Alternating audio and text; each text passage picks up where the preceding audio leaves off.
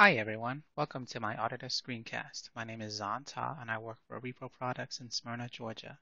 I'm an Autodesk certified instructor and hold many certifications in multiple Autodesk products for the AEC industry.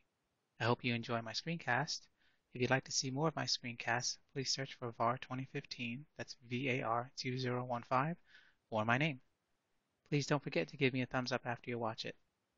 In today's screencast, we'll be taking a look at Revit 2016 and how to use the Topo Surface command to create a topography.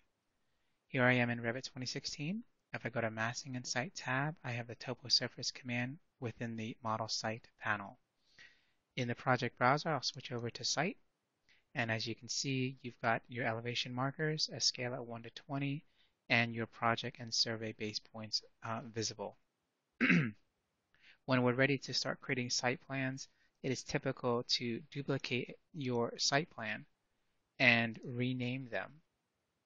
And the first one I will call it Site Project North. And the second one I will rename Site True North. And the reason we do this is because if we are under, say, Site True North view in the instance property, I can set that orientation to be True North. Now it doesn't look like anything happened because I haven't really set up the project yet. Now, let's say, for example, I click and select the project base point. I can go in here and I can make the adjustments for its positioning in north, south, east, west, and elevation, and angle to true north. Let's say hypothetically angle to true north is 23 degrees. Now that that has been set, if I go to the true north, you'll see the orientation has been updated as well. So whether you work in Project North or True North, it's up to you, just as long as you understand how you're viewing it. So let's go over to Site Project North. Most people are used to this. Topo Surface. To start the command and work with it, click it, and everything goes very light and gray. It's kind of like sketch mode, and there are several ways to create the Topo Surface. You can either place a point, you can create it from an import, either a imported instance like a CAD file, or specifying a points file. We're going to start with placing a point. When you place the point, the first thing you'll want to do is specify the elevation. So let's just say hypothetically I need it flat right now to put the building down. So I will click wherever I want. And I'm doing this very rough, but you can create reference planes and reference lines to help guide where you want to place those insertion points. Now if I want the building site to slope away from the building, then I would switch this elevation to say maybe minus a foot. And then I can click. And as I'm clicking and placing those points, it's changing the grade to that -1 foot. And I can continue doing this.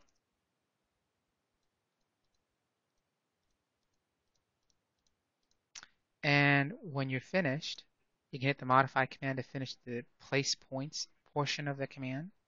The material is set by a category, but you can click inside here and you can specify what you want. For example, let's do grass.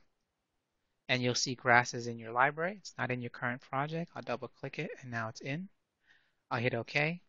And now it's specified as grass. I hit the green check mark to finish the command and my surface is created.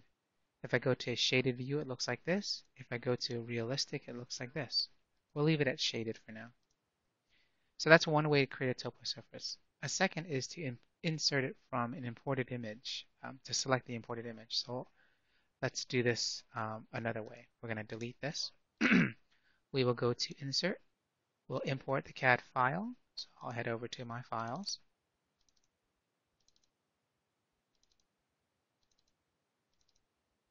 We'll select the CAD file that we're bringing in. And we can go through and make adjustments for all of these options, but for the purposes of what we're doing, I'll just bring it in. It'll come in, and it's an imported symbol. If we need to, we can move the survey base point. So because the project base point and the survey base point are on top of each other as a default, when you initially work with it, you can use the filter to command, and then you can unpin it and move it to whatever position that you need to move it. I'm just going to throw in some random numbers here and let it get moved. Now that that's there, if I look at this in 3D, you can see the 3D CAD file and it's got some topo surface lines and I need to use this to make my surface. So I'll go back to Masking and Site, go to Topo Surface, click Create Import, select that imported instance, pick the file. Now it's going to list all the layers that are in the file.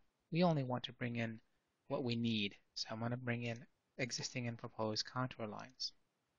Now that they're in, you can start to see what the topo surface is going to look like.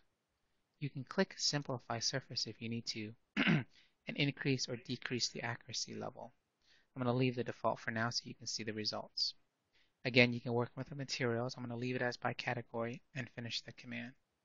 If I look at it, it's dirt.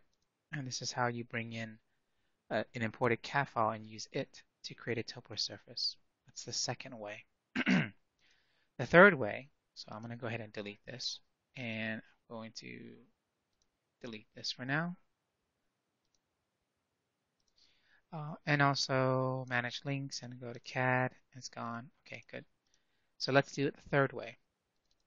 The third way is if you have a file, a CSV or Excel-based file. So you start the topo surface and you say specify points file.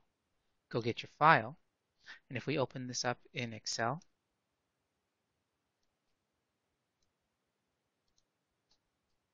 portable,